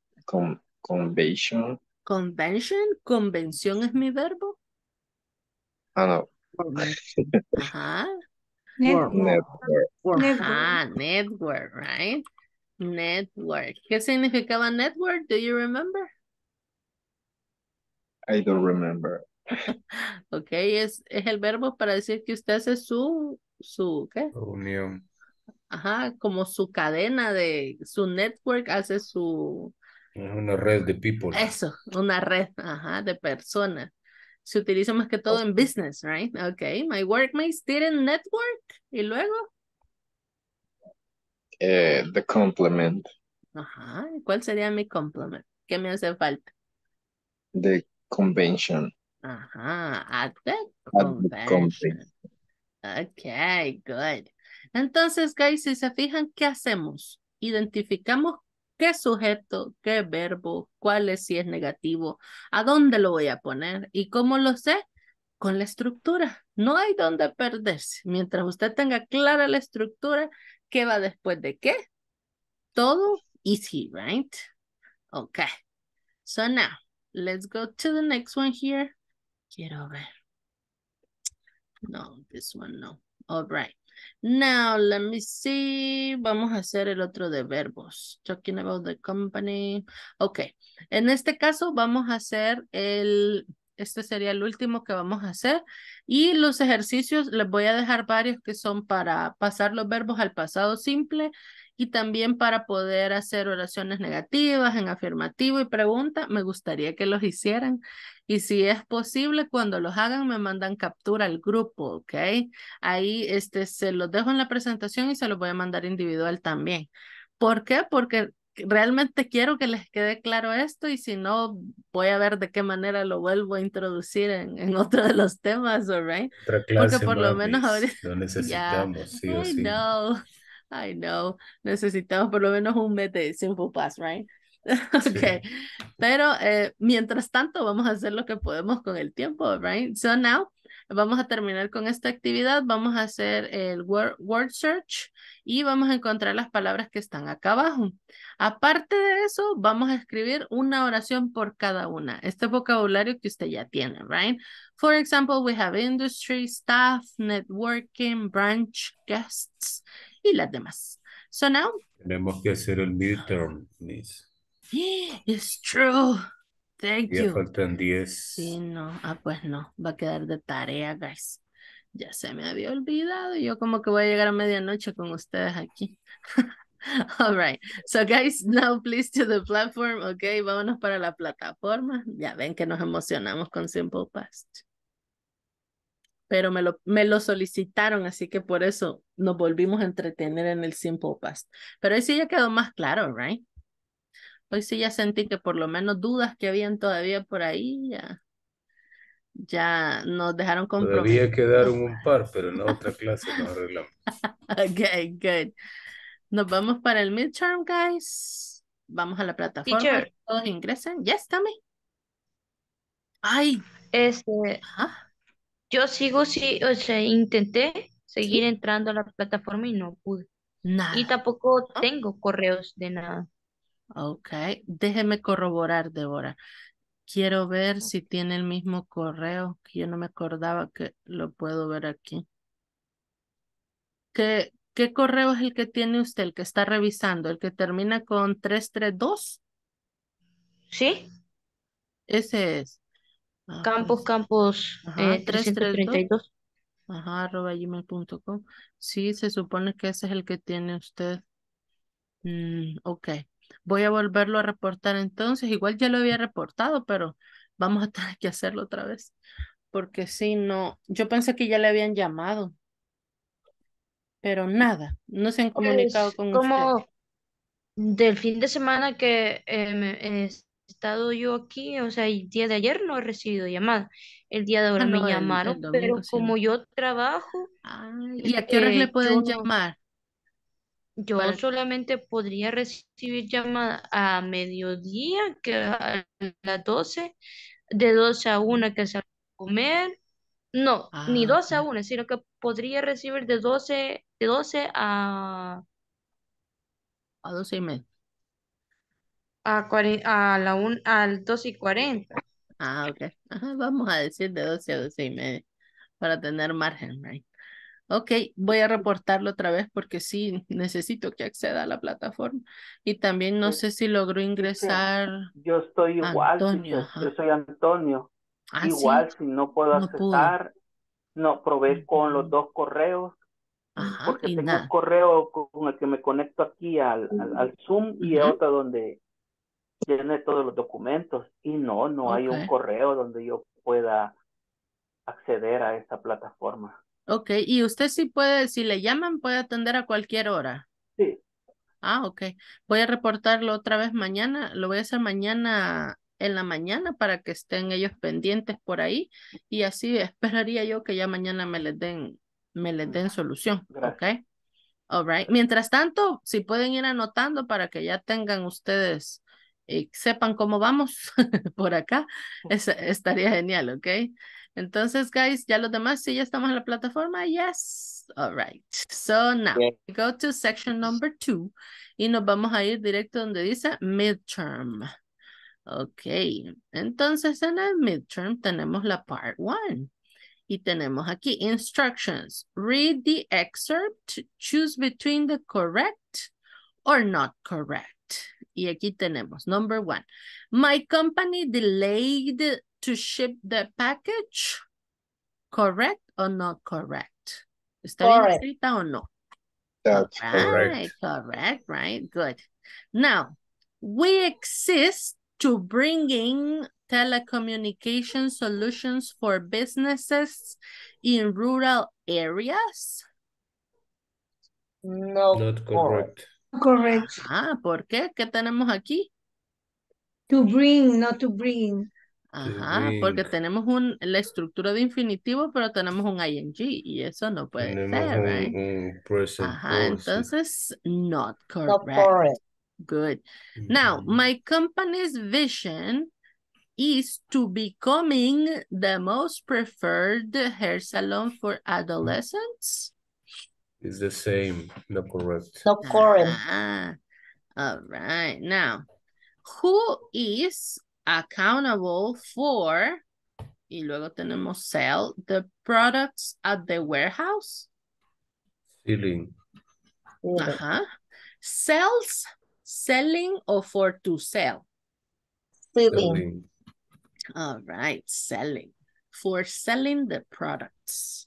All right. And now the last one here, who is in charge of assist the customers? Assisting? To assist? Assisting to? All right, good. Le damos a enviar, ok. Y verifiquemos que están bien. Yes. Yes. Good. Awesome. Vamos a la part 2. Recordemos que son 4, right? So now in part 2 we have select the correct passive form. O sea, el pasivo, right? Vamos a desempolvar el passive. All right, we have our product, y tenemos rate, as 5 of the most popular in the United States. Is rated, o is rated con doble T? It's rated. It's rated. ¿Una T o con doble T? One T. One T, right? T. Okay, is rated. Now, in number 2, our regional managers consider as the most efficient in the company. Has considered, are considered as the most efficient. Okay, good. Now, this brand, see, as the leader in the fashion industry, are seen, is saw, is seen. Is seen. Ah, ¿por qué? Sí. Estamos con pasado. Pasado participio, right? Don't forget, es el passive. All right, now, number 4. If you are a leader, you should... Ay, estas son abiertas. Leadership. Ajá. So, Leadership. if you are a leader, you show... Leadership.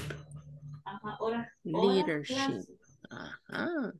Now, if you are loyal, you show... Loyalty. Ajá.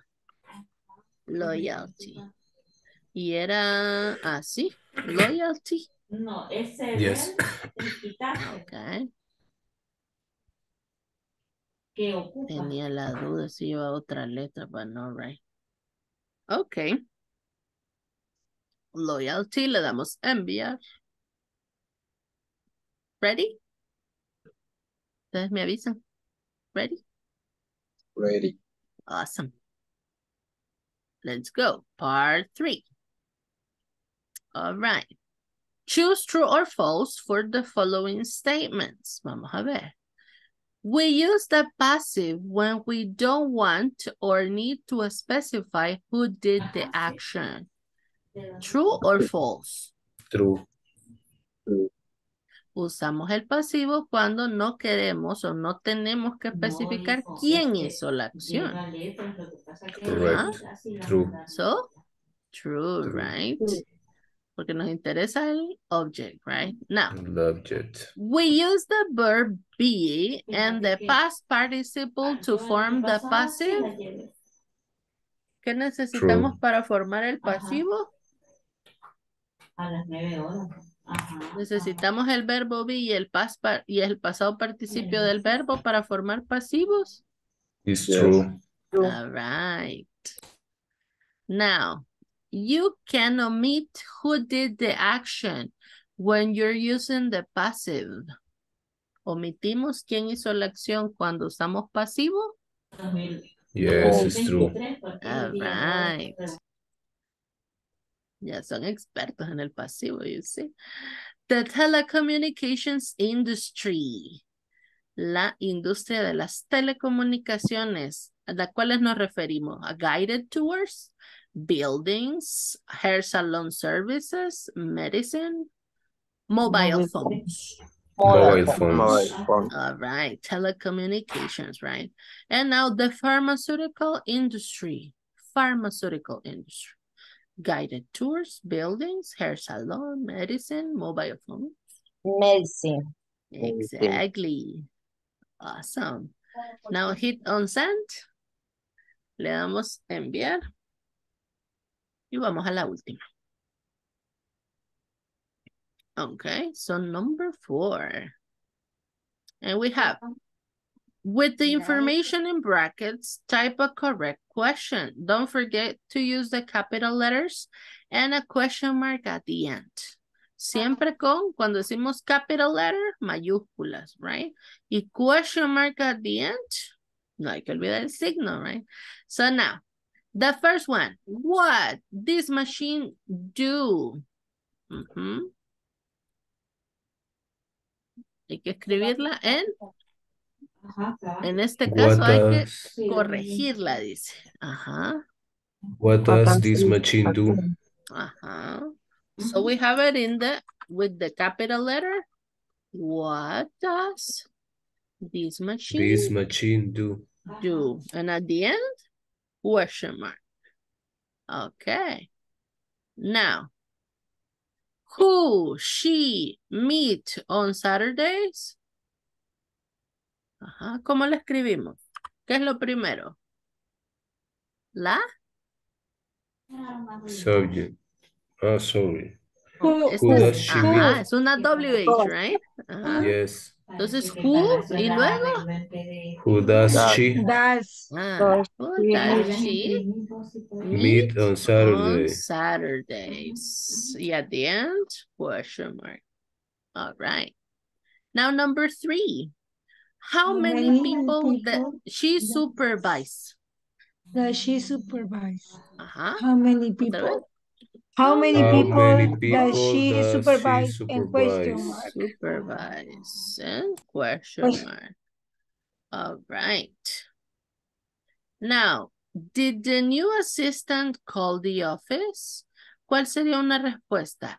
Yes, she did. Yes, she does. O yes, she is. Yes, she did. Yes, she did. ¿Por qué did? Because the question is did. Exactly. Si yo tengo aquí did en la pregunta, yo sé que tengo que encontrarlo en la respuesta, right? Entonces, yes, she did. All right. And then, did the employees get fired? No, they did. No, they didn't. Or no, they aren't. They didn't. No, they didn't. Ajá, ¿por qué? Porque igual, aquí tenemos did. Y como al inicio tenemos un no, tenemos que tener el negativo al final del did, right? So, no, they didn't. All right, good job. Démosle en enviar, hit on send.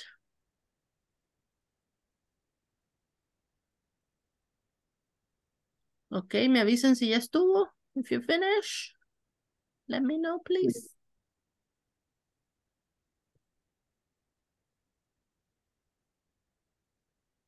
Me mandan una manita al chat. O me lo dicen. Finish. Finish, teacher, finish. Awesome. And the others? Finish, miss. Finish, miss. Awesome. Yes. Good.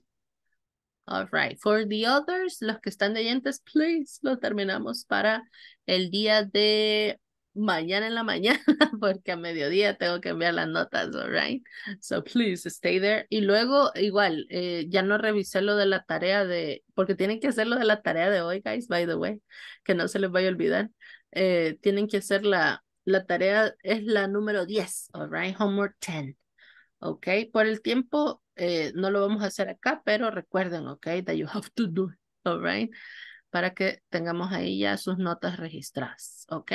So now, guys, questions, ¿alguna duda, alguna sugerencia con lo del simple past? ¿O algo que quisieran que agregara a sus ejercicios que van a hacer en casita? Ajá. Yes, no. ¿Más ejercicios con el verbo be? Sí. Ajá, con el verbo be. All right, good. Todo, de todo. De todo, Menos all right. ejercicios en casita. Okay, all right. Sí, son difíciles, I know. Okay, guys, so now let me check the attendance. Okay, so here we go. Ada Concepción Romero. Carlos Armando Carpio. Débora Chamilet Campos. Present, teacher. Delia Pastora González. Present, teacher, good night. Good night. Denis Alexis Nolasco. Elmer Leonardo Sánchez. Present, miss. Gloria Concepción Morales. Present. Jason Ariel Martínez. Present. Jonathan Edwards Fuentes. Present, miss. Karina Abigail Pérez. Leslie Elizabeth Cornejo. Luis Ernesto Guerrero. Present. Luis Manrique Vázquez. Present. María del Carmen Recinos. Present, miss. Nelson Isidoro Escobar. Present. Paola Beatriz Ramírez. Present. Reina Margarita Cortés. Present. Rigoberto Antonio Realegueño. Presente. Okay, and Judith Yvette León. All right, so guys, thank you for staying, okay? So now, see you tomorrow. Que descansen, que no se les olvide la tarea, okay, please. Tiene que estar lista para mañana a mediodía if you haven't finished, all right? Bye, see you. Good night. All Good right, night. bye. Good night. Carlos Carpio Good presente. night. All right, good. Recupérense todos, por favor, para que participen Yeah. más. Please. Hay que mandarlo en el grupo. Té de Buenas manzanilla para vibras. todos. Yes, I know. All right, good night. See you.